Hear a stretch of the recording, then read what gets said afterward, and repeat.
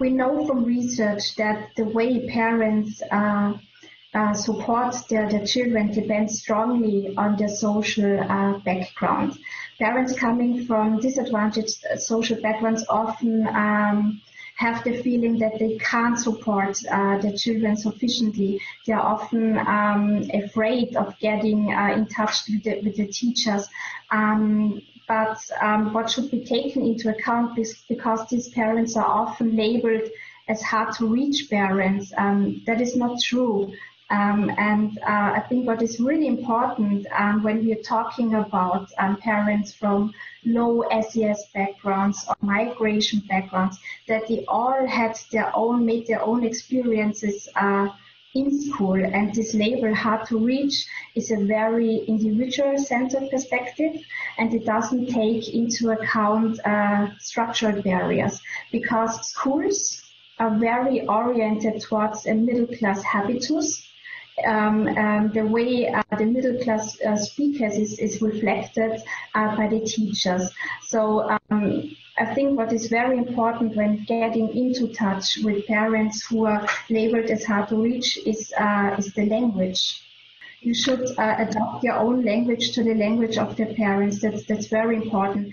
We know from research that parents regardless of their income, education level, they are all involved in the education of their children, but the way how they can support their children depends on their economic, cultural, and social capital. So I think this is very important to keep in mind when talking about parents from low SES backgrounds. The improvement should be from sending information and waiting for the parents to react on it to communication. When we do have our own messages, we listen to each other and we react on each other's messages.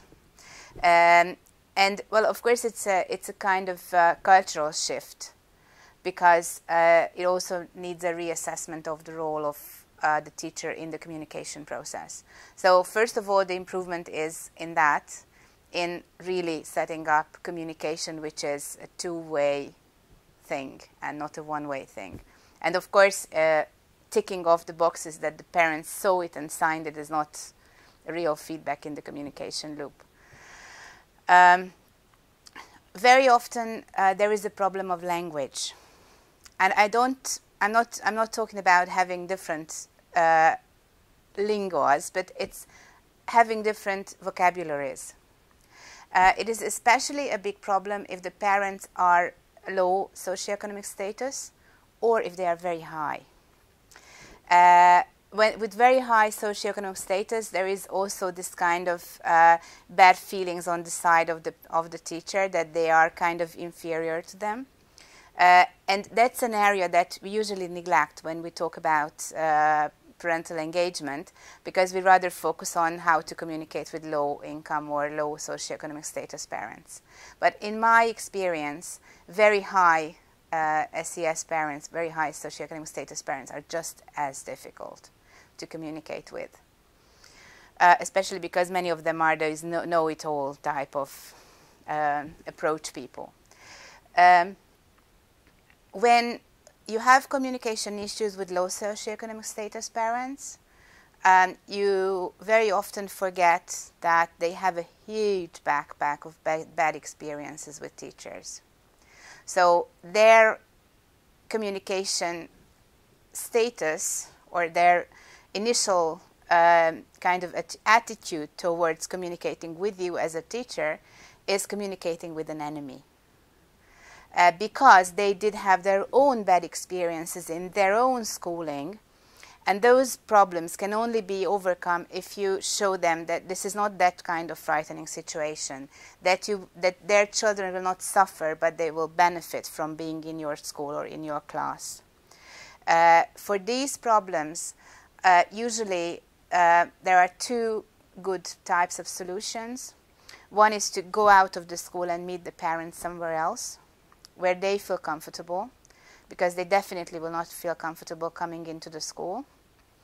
Or you can also create different circumstances in a school I was in an Irish school once where they had mostly unemployed parents around, and the head teacher decided to transform the parent-teacher meeting room into a music room.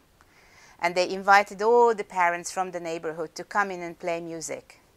And the teachers were highly encouraged to spend their free periods in the music room and to casually start engaging with the parents. But we were doing the same, for example, with Roma parents, where we didn't have parent-teachers meetings, but we had handicrafts afternoons, where the teachers did have an agenda, but the parents were not aware of that. And the trust was built, because that's the key. That first of all, you have to build the trust if you really want to have good communication. And this is also true for high socioeconomic status parents, because it's sometimes just this feeling of inferiority from the teacher's side, but very often also a feeling of superiority on the parent's side. And there you also need to build trust, and you also need to, as a professional, sometimes convince the parents that you are valuable and what you are doing is valuable. And also that you should work together for the benefit of the child. Another solution that has worked, especially when establishing communication, when establishing a good and open type of conversation with parents who are difficult, is to find an intermediary.